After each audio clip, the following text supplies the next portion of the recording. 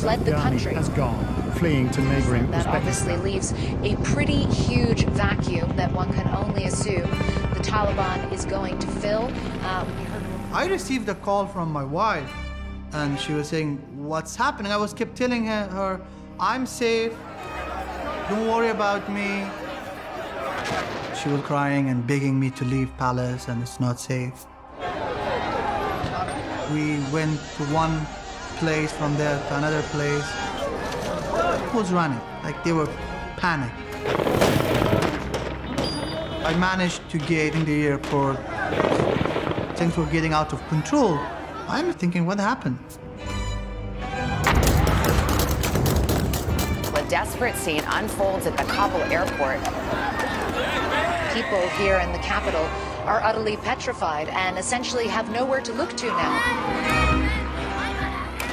I might face consequences that I never even dreamed of.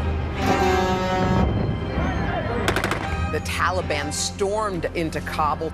Images emerging of insurgents in the country's equivalent of the Oval Office. The British and the Americans have spent billions, but the policy has been an abject failure. This war used to be called Operation Enduring Freedom, and it's turned out not to be enduring, and they're not leaving behind a society that is free. The greatest foreign policy humiliation in the history of the United States of America.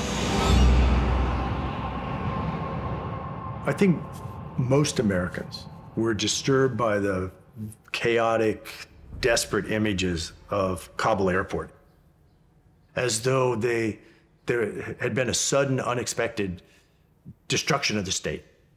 But I'm sitting at home watching all this, and I thought to myself, you know, this is the result of a long, slow-burning fuse.